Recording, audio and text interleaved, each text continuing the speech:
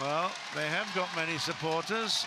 We will have a quick review on the highlights of that particular matchup, but I tell you, the Indians have definitely improved over the week, but ultimately they came up against great informed Boon Hyung and Wee Kyung, and particularly an impressive Boon Hyung as well throughout the week. He's been absolutely superb and certainly set the tone of this, picking up the first 4 points.